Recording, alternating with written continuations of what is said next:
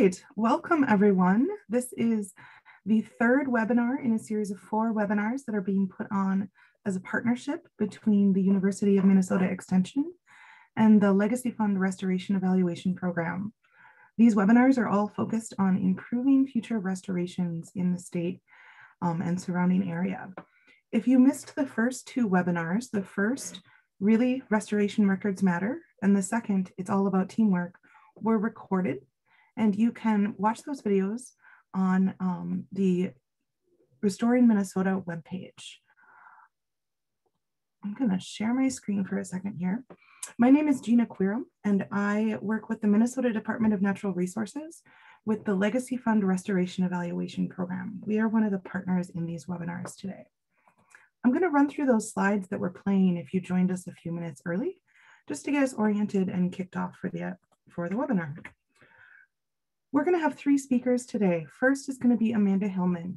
Amanda has a master's degree in environmental science and resources and has been the restoration coordinator for the Minnesota DNR's River Ecology Unit for the last 9 years. She primarily is involved in ranking, funding, and coordinating stream restoration projects all over the state of Minnesota. After Amanda gets done telling us a little bit about a recent restoration, a stream restoration at Blue Mound State Park, Molly Tranel is going to join us and tell a little bit more of that story. She is the Regional Natural Resource Specialist for the DNR's Parks and Trails Division. She manages natural resources on parks and trails land in the southwest region of the state through prescribed burning, invasive species management, and native community restoration. She also protects the natural and cultural resources on parks and trails land through environmental review, sustainable development, and project mitigation. So like I said, Molly will jump in and tell a little bit more of the story of the restoration in Blue Mound State Park. And then next, and I forgot to show Molly's picture. Here's Molly's picture. Our third presenter today is going to be Dr. Karen Grand. She is a fluvial geomorphologist in the Earth and Environmental Sciences Department at the University of Minnesota Duluth. Her research focuses on understanding how rivers respond to changes from land use change to long-term post-glacial adjustments to rivers in the region. She has extensive experience studying river erosion and landscape adjustment, and will be talking about efforts to bring a wide array of stakeholders together during the research process to help develop a consensus approach to reducing sediment loading in a large watershed. During the webinar, we welcome you to ask any questions that come up. Please use the Q&A feature to do this. At the end of the presentations, we're going to have 15 to 20 minutes for questions, so don't be shy. Put your questions in that Q&A feature.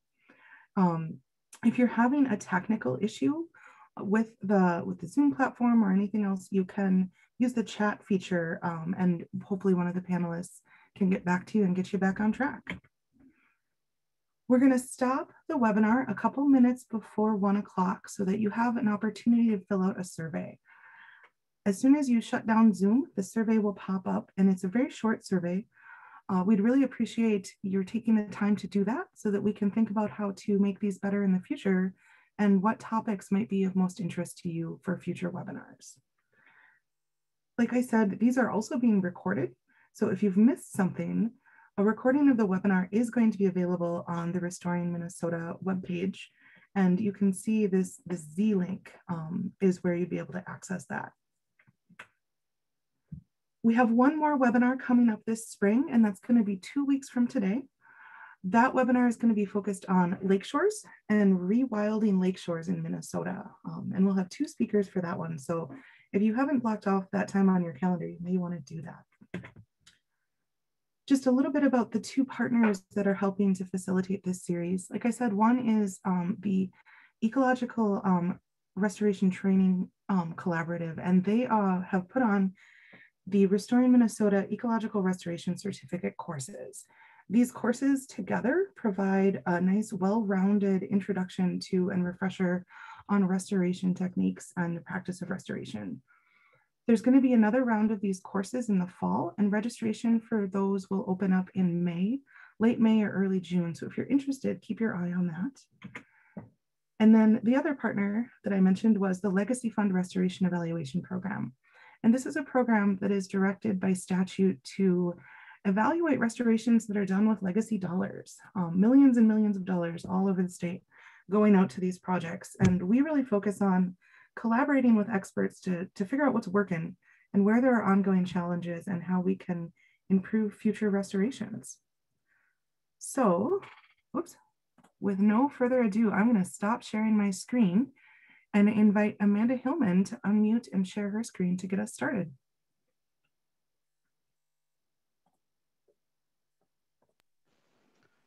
Hello. All right, we can hear you and see your screen, Amanda. Okay. Well, so Molly and I are giving this presentation on planning for success in stream restoration together. I'm really going to focus more on the big picture and just the general sense of stream restoration. And then Molly is going to kind of zoom into the Blue Mounds project and give more details on that one. So when I started thinking about how to approach this, I really started thinking about, well, how do we define restoration, or what is restoration? A lot of times people automatically go to, restoring something to its original condition, or making it the way it used to be prior to human disturbance. Well, the streams prior to human disturbance fit well within the landscape. However, since then, things have changed, and those same streams wouldn't fit in the current conditions. We've changed land uses, and we have changing climate, and we've altered our systems. So that means that we really kind of need to readjust how we think about stream restoration.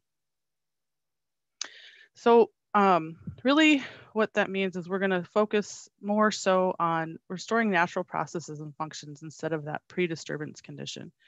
So the definition of restoration that we use is that restoration is the act of relaxing human constraints on the development of natural patterns of diversity, whereas restoration measures should not focus directly on recreating structures and states, but rather on identifying and reestablishing the conditions under which those natural states create themselves. So in thinking about doing stream restoration, there's always a do nothing alternative. So there's just some things to consider before you really jump in. And the number one thing that I always think of is, are we addressing those underlying issues or the underlying cause of the problem? If not, it's likely you'll have to go back in at some point in time and do some more work. So we really want to focus on addressing the underlying causes. Is the project exorbitantly expensive versus what kind of ecological gains we're going to get? Is there a significant recovery time associated with the proposed project? And that could increase the risk. Are there land ownership issues that can't be resolved? Or will the project cause excessive disturbance, which again, can also increase the risk? So moving on to doing restoration, we really have to think in systems. We can't just focus in on one little reach of the stream and say we're going to do stream restoration. We have to consider the context. So this book by Tranel Nelson, Thinking in Systems, is really a good read if you have time. And she really lays out three different components of the system, the elements, and we've worked on a 5-component framework for watersheds. And then there's an interconnection. So it kind of depicts the interconnections between our 5 components. And then the function of the system. So for watersheds, the elements we focus on are connectivity, biology, hydrology, geomorphology, and water quality. And again, each one of those can impact the others, and that kind of illustrates their interconnections. And then they all function together as part of the watershed. Something that really stuck with me in reading this book is the fact that she said, it's important, the important function of any system is to ensure its own perpetuation. But that really goes back to that definition that we're using in restoration. We want to reestablish those conditions under which natural states create themselves. In addition to our watershed system, we can't just go out to the stream and do whatever we want. We have to work within our human system as well. So we also have the 5 components of the human system. So we have connectivity, which is our collaboration or communication. We have social, and the big one that is usually the first thing that's pointed to is economics. We also have legal and political boundaries, and then we have that institutional element. So within stream restoration, and to have it be successful, we need to work within this system. And a lot of the things that come up are funding, collaboration, sometimes politics, education and outreach. Oftentimes there's recreational interests with these stream projects, public support, and then landowner participation. And this is a meeting that we had for a big dam project over in Willow River. Was the first outreach meeting with the public to talk about what to do with the failed dam. So in order to say a project's successful, I think the easiest or the most straightforward way to do that is to set goals, monitor them, and to ensure you're achieving your goals. So that being said, goals should be based on that definition of restoration. They should also consider both the human and the watershed systems, and they should be detailed and measurable when possible. So these are some typical restoration goals, not the detailed version, but the concise version for this 10-minute talk. These typically are a common element and a common theme throughout stream restoration. They involve removing that human constraint, stabilizing the stream, improving water quality, also improving the riparian corridor, and improving habitat for fish and wildlife. So again, we want to accomplish our goals to show a successful project. So monitoring the human elements typically aren't quantitative, but they can be yes or no measurables. And typically they have to be achieved to even be able to do stream restoration projects. And those include securing funding and meeting your budgets, getting the landowners on board that are necessary, bringing in the partners, and then improving recreation if that's one of the goals. And these pictures kind of depict the recreational use of some of the projects we've done in the past. This is a dedication done at a dam conversion project and somebody paddling through the rapids here and just simply enjoying the river. So monitoring as far as the watershed, here we can quantify and measure. So the first thing and the most common thing that we measure is the geomorphology, or what we would look at to measure stability of the stream. And I want to be clear, when we talk about stability of a stream, we don't mean we're going to dig the channel, we're going to lock it in place and it's going to stay there forever. Really what we mean when thinking about stability is that it's the ability of the stream over time in the present climate to transport both its sediment and its flows produced in the watershed, and to do that in a manner that will maintain its dimension and pattern and profile while neither aggrading or degrading. So the stream will move around. And so this is an example of a project we're monitoring. It's a cross section of a riffle structure we put in. And we have seen some erosion happening on this side. And without monitoring, we might not know that, but the stream is also building on this side. So what's that showing is this is the down valley side. So it is shifting down valley. And that is something that's naturally seen in streams throughout nature. And this is just an image of the building side of the cross section. Other ways we monitor are looking at connectivity, both longitudinally and laterally. So this is a dam conversion project on Fish Lake up here in northwestern Minnesota. And this is just a visual assessment of fish using the structure for spawning and for fish passage. We do monitor quantitatively sometimes fish passage if we say have a narrow fishway we can actually seine a net. So we have done that in the past as well. We also document species movement. Down here in the lower right is we've worked with fisheries and other partners, and they are doing a big effort to monitor sturgeon movement throughout the Red River Basin. And there we're tagging fish. And then again, the lateral and floodplain connectivity is something else that can be monitored. So for biology, we look at both fish and mussels, and we look at diversity of populations and population numbers. And another one that's been a more recent development is that native and terrestrial vegetation establishment. So that's really, Molly's really going to go into the details of that one. And this Blue Mounds is kind of the first collaboration on this native vegetation establishment monitoring. But we have been working with the Minnesota Biological Society as well to identify some sites where we can collaborate on this native vegetation monitoring piece. As far as water quality, you can monitor turbidity, DO, temperature, just all depending on what your goals are. And for hydrology, we can look and make sure within channel restorations, we want to make sure again that flood flows are accessing their floodplain. Another tool that's newer is the stream quantification tool. And this tool is really developed to inform permitting and mitigation. And it's a set of well-defined procedures that quantitatively measure and define stream variables. So as far as monitoring a stream restoration, this tool can measure functional lift or the ecological benefits of the project. It can also measure ecological loss in the case of other projects that are impacting the stream in a detrimental way. There are 5 tiers to this model. One caveat is that it doesn't account for longitudinal connectivity. So that's just something to think about if you're going to use this. And they are also developing a stream mitigation bank, which would be similar to the wetland mitigation bank that we currently have.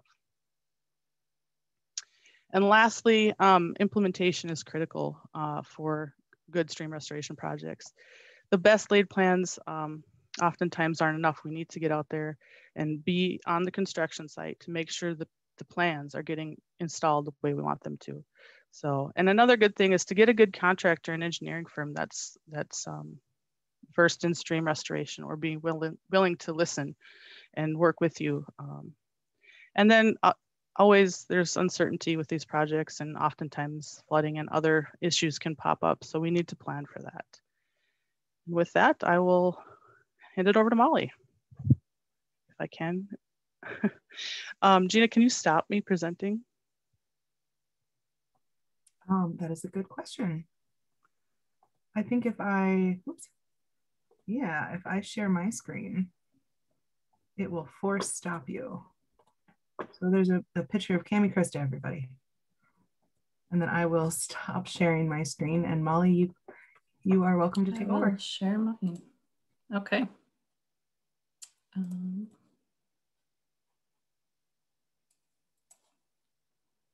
It's always a trick to get the correct screen to show. Okay, let me know if you can see that. All right, we can hear you and see your slides, Molly. All right, like I said, I'm Molly Tranel Nelson with DNR Parks and Trails. And as Amanda said, I'm gonna kind of break it down into a example of how we went through some of these restoration processes.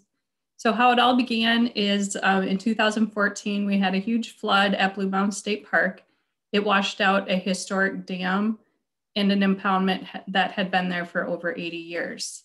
So this led to some extensive interagency review involving FEMA and all sorts of government agencies. And the decision was made to remove the dam and restore Lower Mound Creek. And so because it involved so many agencies, this process took several years. So while we started with a blank slate right after the flood, what we actually started with when we began restoration looked more like this. We had successional plants established in the basin, but unfortunately we had a lot of reed canary grass, cottonwoods were coming in, and sandbar willow. And you can see the channel had been head cutting for quite a while up the bank or up the basin, and they had a lot of sedimentation in incised banks. So this was kind of what we were given to start with. Now, design is super important for the success of any restoration. I don't have time to go into the design. That could be a whole different talk, but I'll just say that we wanted to restore it to the pre-dam state. The dam was put in the 1930s. So that was restoring the ecological connectivity, the hydrology of the site, and doing this with meandering channels. And we also felt it was important to include off-channel oxbows, and I'll get into that in a little bit. And part of this was, we were really fortunate that we had experts at our disposal. We're a big agency, and we have engineers, we have dam safety, we had hydrologists. So we brought in all these partners and really helped with the design phase of it. And I think that that really was part of our success, was getting all these experts. And with that, everyone kind of had their own goal of what they wanted to come out of this. So we also had to account for that when we were designing our goals. So one of the most important elements that came out of our design was timing. This project was all about the timing. And this is a drone shot of the day we switched the channel over from the old channel to the new channel. And you'll see the meandering channel that was actually constructed a year prior and was allowed to revegetate and stabilize for a year. And then the day that this photo was taken was the day they were plugging up the new channel, or the old channel rather, and switching it to the new channel.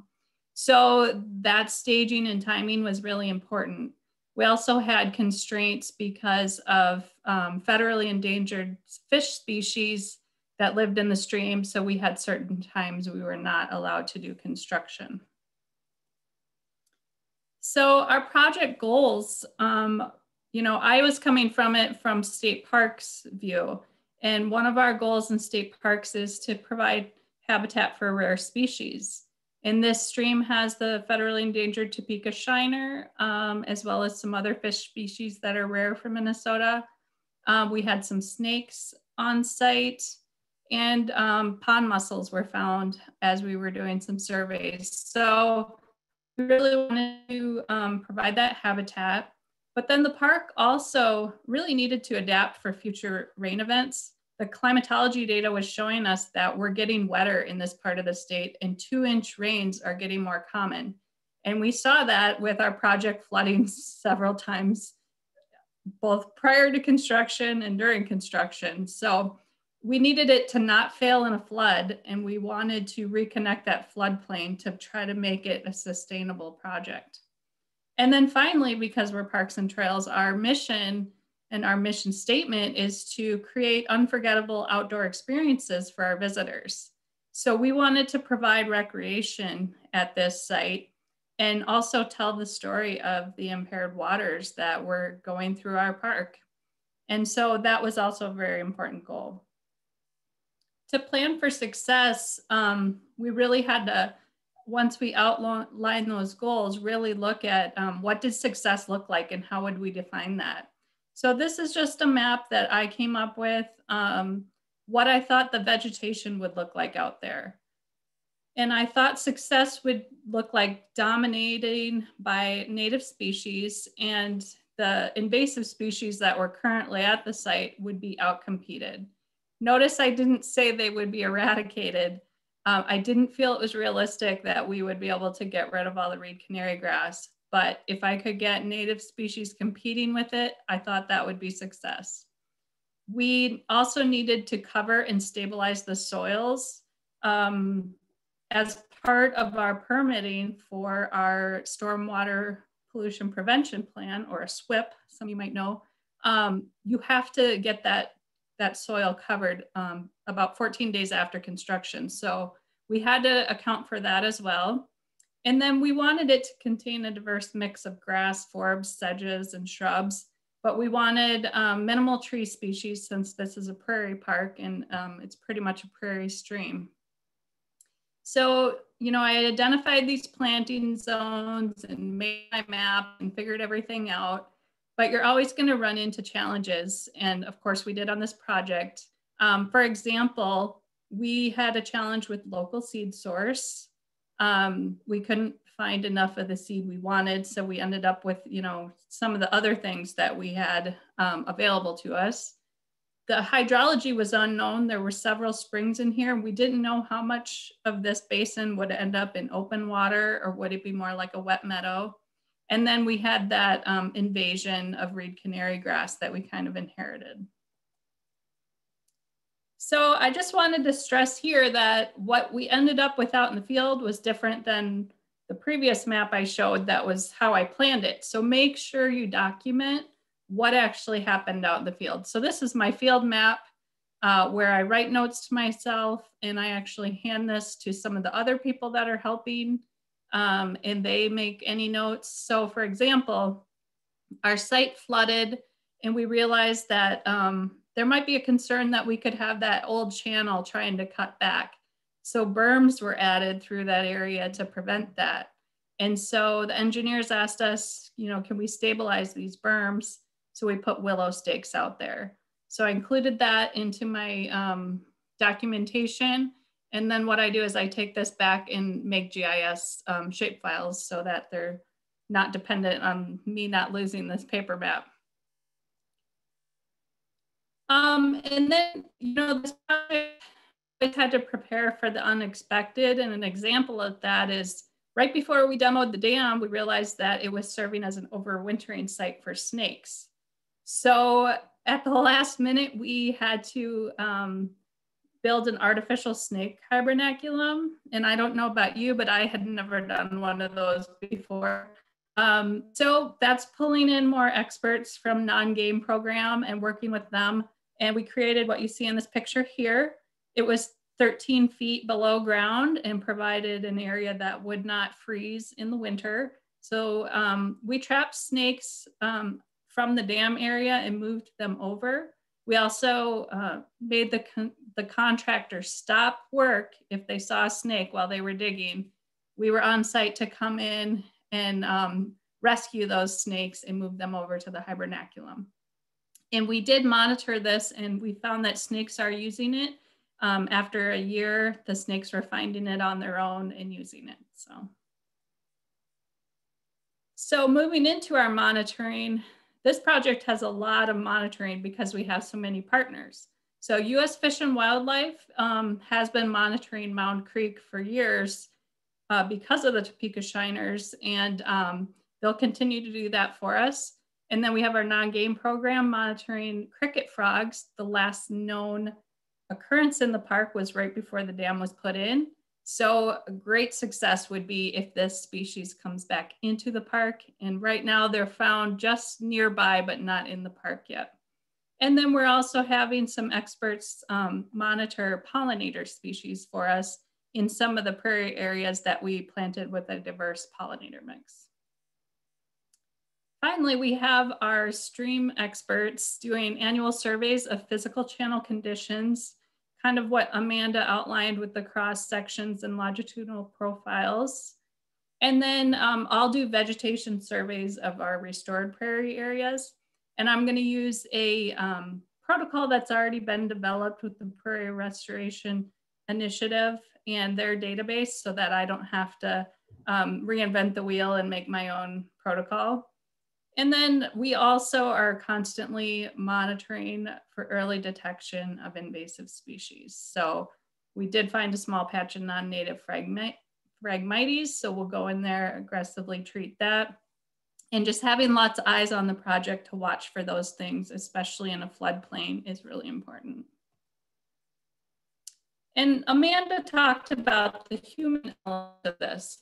Public engagement was really important, not just because we were a state park, but because this is the only county in Minnesota that does not have a natural lake, and we were taking away the impoundment that the community had swam in for many years. So we had to involve the community and public stakeholders right from the start. This included both the people of Laverne and the businesses. Rock County was concerned about what would removal of a dam do downstream to some of their structures. So we included their engineers in discussions. And then people visit this park from all over the state. So we had to account for other state park visitors. So we did this with both public outreach meetings and online public surveys as well. And there was a lot of press release and media coverage for better or worse. And that got the word out on exactly our decision-making process. And finally, when the project is over, we don't stop engaging the public. The interpretive panels are still being worked on, but they will be placed on some of the trails that overlook the project site. And we're gonna tell that story of connecting people to the watershed. So I just wanted to kind of end with a picture of what it looked like on the left prior to the dam being removed. And then on the right, we ended up with, our meandering channel. So, did we succeed?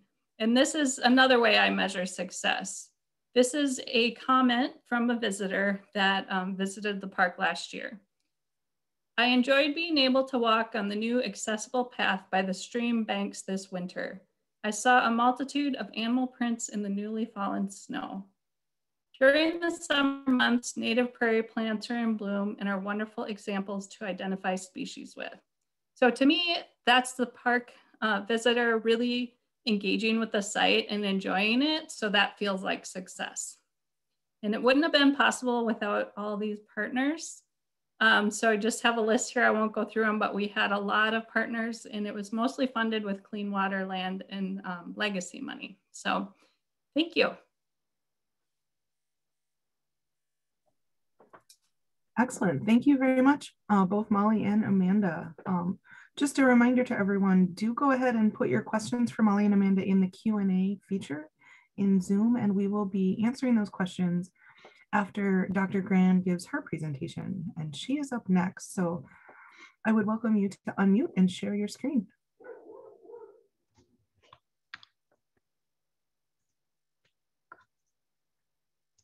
Okay, so are you able to hear me and see my screen? Yes, you are good to go. All right, excellent. Well, I want to say, first of all, thank you for inviting me here to be part of this session on planning for success in stream restoration projects.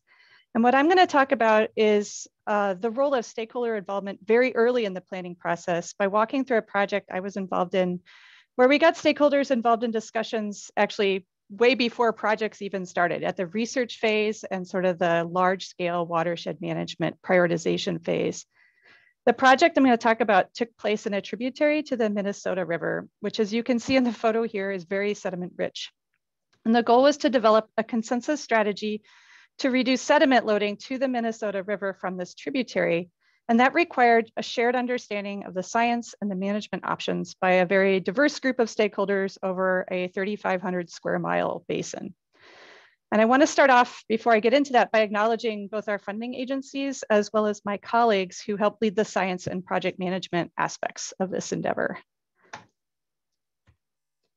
And I'm going to start by giving you a little bit of background about the watershed that we were working in, which is the Greater Blue Earth River Basin, to essentially set the scene for how the Scissor project, as it's known, came to be. The Greater Blue Earth River Basin is down in the southeastern part of the Minnesota River watershed in an area that my colleague Peter Wilcock referred to as the beating muddy heart of the Minnesota River. The data that you're looking at here are total suspended solids yield, and you can see that the highest loads are in the Greater Blue Earth River Basin, and in particular in the Le Sueur Basin here on the eastern side. And so if you want to deal with sediment loading in the Minnesota River Basin, you really need to be looking at the Greater Blue Earth River Basin and other basins like it. I'm just going to zoom in a little bit to give you an idea of the geomorphic setting, because it becomes important when you start talking about setting priorities for management across this large watershed. This area down in the lower portion of the basin, we refer to as the Nick zone. These are deeply incised river valleys down near the mouth of the river. And it's very common in tributaries that drain into the Minnesota to have this incised zone down near the mouth. And it's related all the way back to the history of the watershed, going back to the end of the last glaciation when the Minnesota River Valley was carved by glacial meltwater. And the incision of that valley has been kind of working its way upstream on all of the tributaries ever since. And it leads to this deeply incised lower valley, and then the uplands that really don't know that this incision is even coming. So two very different parts of the watershed. And we treat this as a kind of a fundamental dichotomy to understand what's going on in the watershed. Now, I got involved in this research, I think we figured out it was 14 years ago, because I now have a 14-year-old, and I was pregnant with him at the time. We got involved and looking at a sediment budget in the Le Sueur Basin.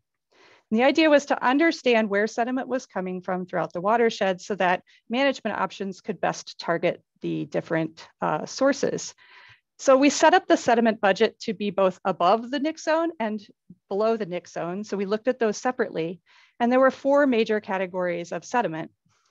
There were upland sources, which in this watershed means the sediment's primarily coming off of agricultural fields, stream banks and bluffs, which are primarily distinguished by their height.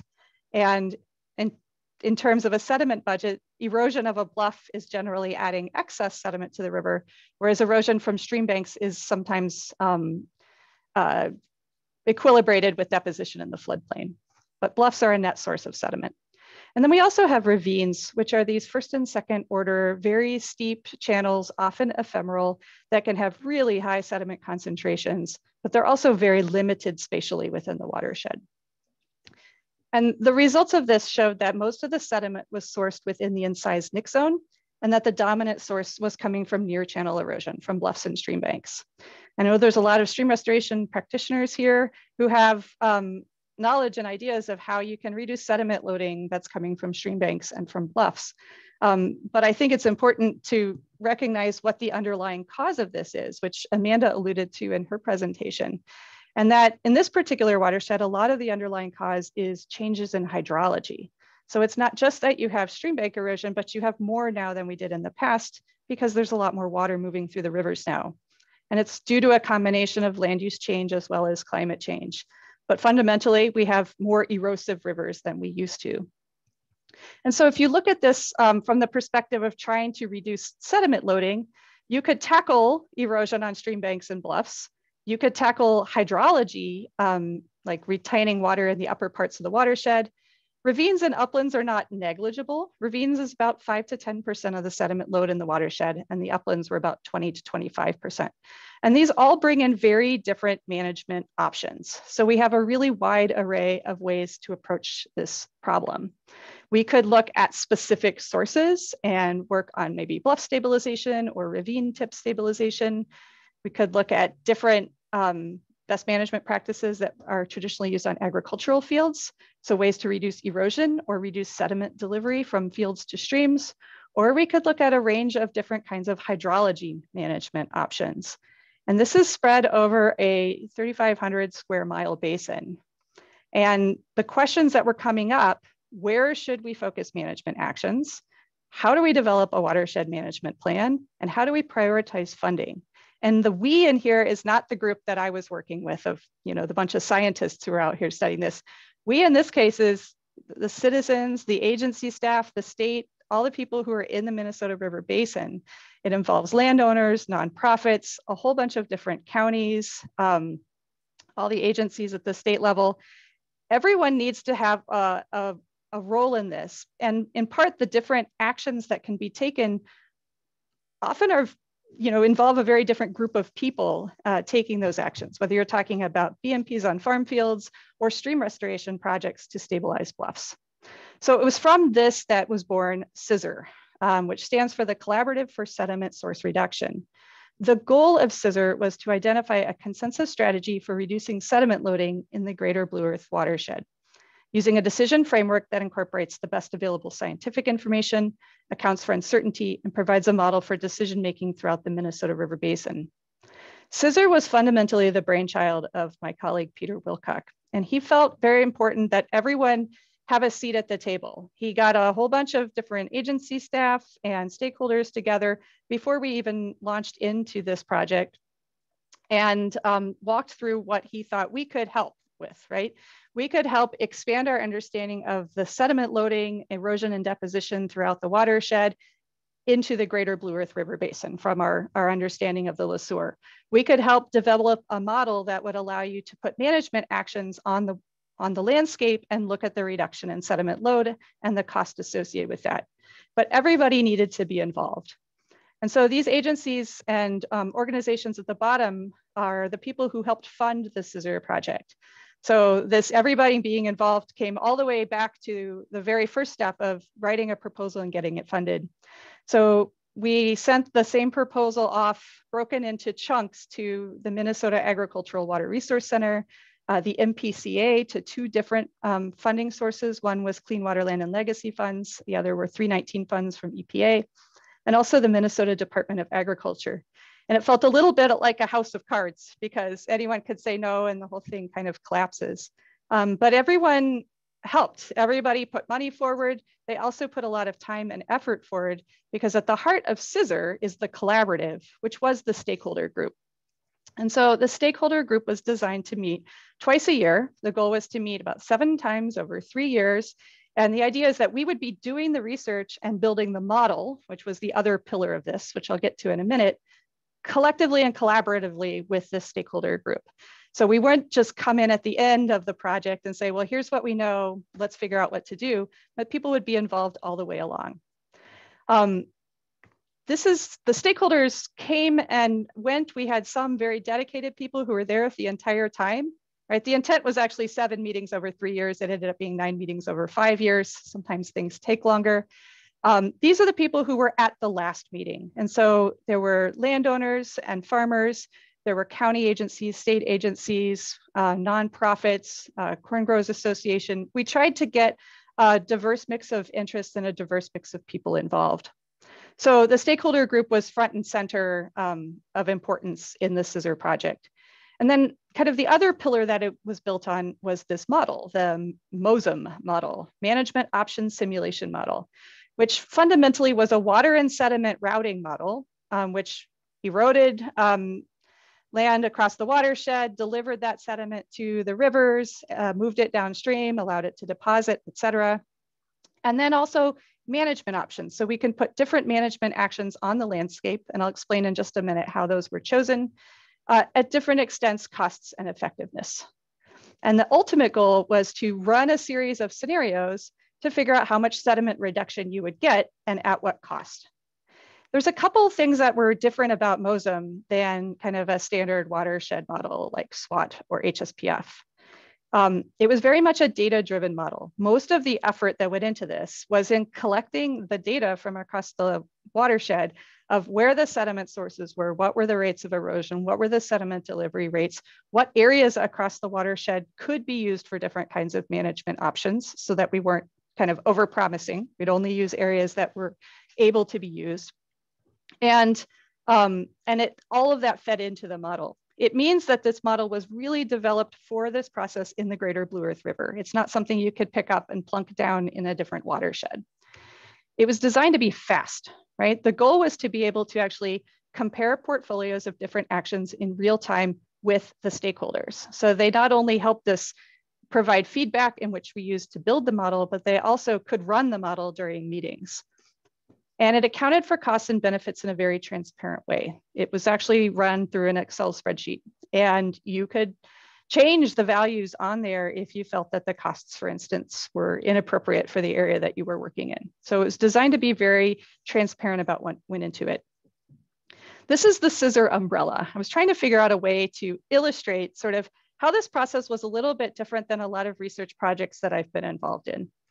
Oftentimes, as the scientists, we are given a task or we come up with questions, we conduct research, maybe we build our data-driven model, and then we meet with stakeholders to communicate those research progress and the results. And the idea is that by communicating what you've learned, you can develop shared understanding and then maybe use that to build a consensus strategy. The problem is that if you're coming in at the end and communicating your research progress and results, you're not really developing a shared understanding. People don't really know where it came from necessarily. They don't know all of the ins and outs. Maybe there's something they would have done differently. So it's really hard to get to this consensus strategy, particularly in areas that are pretty contentious. So Scissor was designed with the stakeholder group assembled first. And the stakeholder meetings were a really important part of the process. We still did research, we built a data-driven model, and we communicated our results, but we were having these communications, every couple of years throughout the process. And that allowed us to solicit feedback and then incorporate that feedback back into both the research process as well as the data-driven model. And I think that allowed for more informed iterative research to occur here.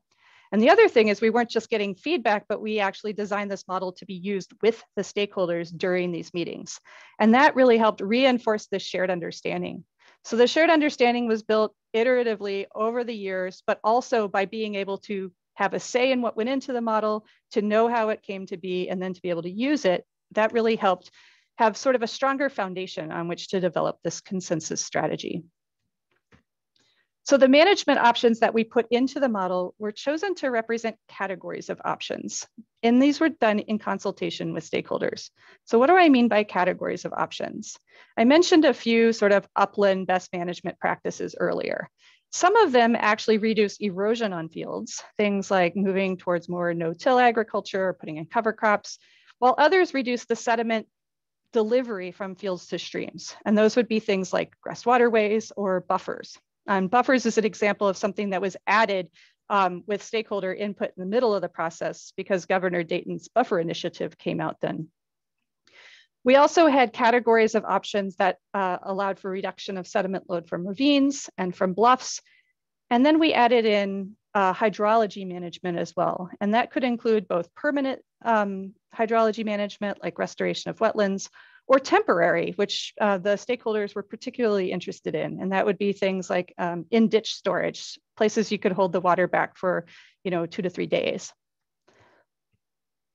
When running the model, you would set a variety of scenarios that allowed you to apply these different kinds of management actions over large swaths of the watershed. So although it was tied to specific sites in the background, we weren't looking at putting specific projects on specific sites. This was more allowing us to get at whether it made more sense to go after putting in riparian buffers or more water storage or more bluff stabilization. And this is the kind of results that would come out. We get an annual cost over an annual sediment load reduction. And ideally, you want to be down in this corner over here, where you have high load reductions for lower costs. And you can see that some of the different combinations of scenarios performed better in that respect than others. These green ones are things like the riparian buffers and grassed waterways, which were not as effective at reducing sediment loading. It doesn't mean they're not effective at other things, but for sediment loading, the upland sediment load wasn't as high to start with.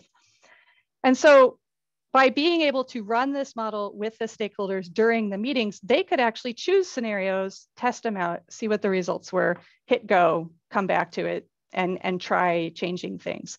And I think that really helped us to get to the point where we did achieve consensus. And the consensus document was pulled together at the last meeting. And there were sort of 3 pillars that came up. And one was that ravines could be targeted to reduce sediment loading. This is something people really were very interested in pursuing, but it came with the recognition that you couldn't solve the excess sediment loading problem through ravine stabilization alone, because they simply aren't a large portion of the watershed. Bluffs could be targeted, particularly ones that are eroding a lot or about to erode into infrastructure. And water storage needed to be a part of this discussion. And I actually copied the text from that, because I think this was one of the more important outcomes of this process, was that achieving water quality standards will require priority investment in more temporary water storage to reduce high river flows and bluff erosion. And this is a critical component of a strategy to reduce sediment in the Minnesota River. And since then, there have been a lot of projects that have come out to try and manage water on the landscape. There's been manuals that have been released. This is Fields to Streams, which was put out by the U of M Extension. And water storage is becoming a focus of several agencies and local watershed groups. There were bills moving through the legislature this session that I admit I have not kept up with the status of them, but I feel like it's really been elevated in the conversation. And so I'm just going to finish up with a few lessons learned. I know our time is getting tight. From the scientific perspective, right, I'm a researcher. It was really helpful to have feedback while we were still doing the research and building the model. You could add in things that maybe you wouldn't be able to add in if you came at it and got that feedback too late in the process. I think it's very important to be upfront about what you know and what you don't know. And this is something that I always try to do when I'm talking to mixed audiences, like what specifically of this statement do we have a good understanding on and what do we not?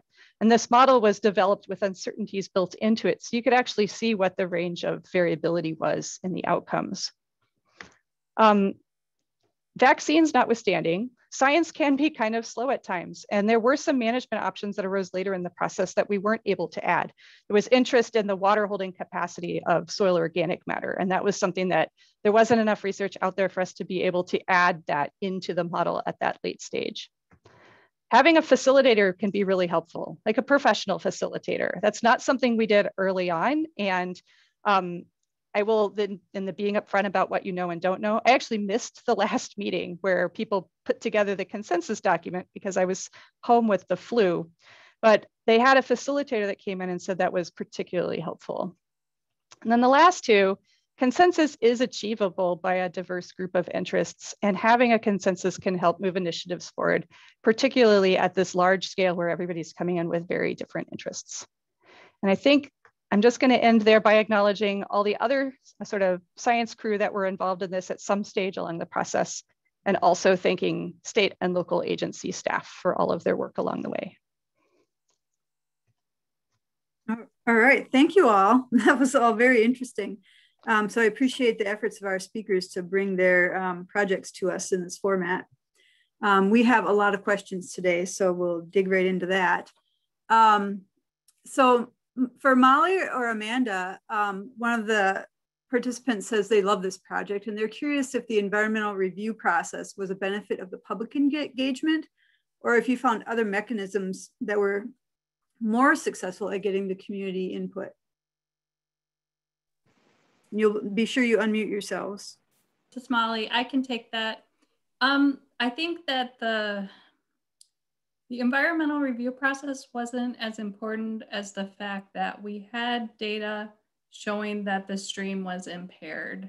And once we could show the public that the Minnesota Pollution Control Agency does not recommend recreation, swimming in this stream, then it was kind of a no-brainer that we weren't going to put an impoundment back in. So I think that was really the turning point with the public, because there was very strong support for putting the dam back originally. And so once we were able to show some of that data, and there are all sorts of water quality issues in this part of the state. And so that once we kind of told that story, I think that helped.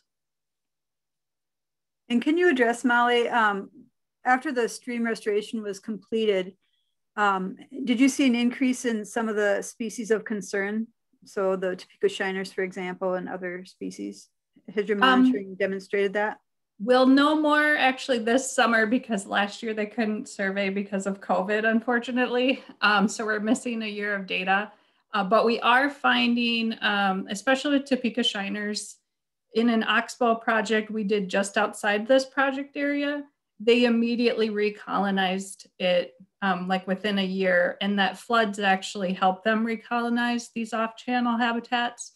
So while we don't have the data for our exact project area, it's looking like that they really quickly recolonized that. So. Yeah, I just was going to add that the project was just finished. Was it the end of 2019 or early 2020? So it hasn't been done that long, and yeah, shortly thereafter we were all kind of staying at home. And Dr. Grant, can you address what the process was like for identifying the stakeholders that you engaged in your project? And were there any groups that were reluctant to participate? And thirdly, did you have any participation by tribal entities? Yeah, so the partners that were identified initially were ones that we had worked with for the LeSueur project. And we expanded that out into more sort of local and state agencies. I think we also very much wanted to get growers associations and farmers to be a part of the conversation. So not just the regulators, but also the people whose land was involved in this. So how were they identified? I guess it was sort of one by one. I was talking with people who should be here at the table. I know there were groups that we did not have early on that we identified that we needed to add. And so there were more nonprofits that were at that last stakeholder group meeting than were at the beginning, at the earlier ones. There was not tribal involvement, and there should have been. That is our fault that we were not, did not reach out to them early enough. And then the last question, are there stakeholders who were reluctant? Well, we actually had some folks who came to the stakeholder group meetings who were maybe less participative than others that were there in part to question the science that was coming out, to question the process. And so working through that and working with them was challenging at times, as it often is. But I felt like everyone needed to be there at some level. So we were trying to get a group of people who wanted to work together, but to get people who had differing interests coming into it. There are some initiatives in the state to have, increased buffer zones along creeks and things like that. Did you get a sense from your meetings, whether or not a stick or a carrot would be a better way to motivate action? That's a good question. No, so the buffer initiative was just coming out as we were having these meetings, and people were really interested in what it would do for sediment loading. So that what we were able to offer was sort of the information on, it is actually not the most effective way to reduce sediment loading. It may have other purposes. The carrot versus the stick, Most people don't like sticks, but I don't have the answer for that. Back to the Mound Creek project. So Molly or Amanda, can you address whether who exactly was involved in the physical restoration of that? I mean, how big was that team, and were there, aside from agency participation in that, were there other contractors? And I'll leave it there. I can take a stab, and then Amanda can add any that I miss. It was a pretty big group, and we actually contracted with Bar Engineering to oversee the project for the DNR, and Landwehr was the contractor, and we had required a contractor that had done projects of similar scope and type, because we knew that we didn't want a first timer on this project because of all the stakeholders involved in the scrutiny. And we had everyone from people scuba diving for pond mussels, and U.S. Fish and Wildlife allowing us to use their staff to get the Topeka Shiners, to all sorts of engineers on site at all times. So it was a pretty wide variety, and I was just very lucky to have those experts at my disposal, because this was my first stream restoration, and it was a pretty complex project. So yeah, and I would say to anyone who's going to take on a project that's complex like that, you can't be an expert in everything. So that's where those partners really were important. And, you know, we're lucky that we have people within our agency who do these projects on a regular basis. So they were really key to really keeping the project successful. We do have a lot more questions, but I think at this point I need to turn it over to Gina for the last closing kind of mop up. Great, thanks, Julia. And for those of you who didn't get your questions answered, if you want to reach out to either myself or Julia, we could potentially try to loop you in with the speakers. Thank you all for your participation today. Like I said, there's one more webinar left in this series 2 weeks from today on rewilding lakeshores in Minnesota. And once you leave the Zoom call today, you'll be prompted to take a short survey. Again, we would really appreciate your time taking this short survey to help us plan for future webinars. Have a great rest of your day. Thanks, everyone.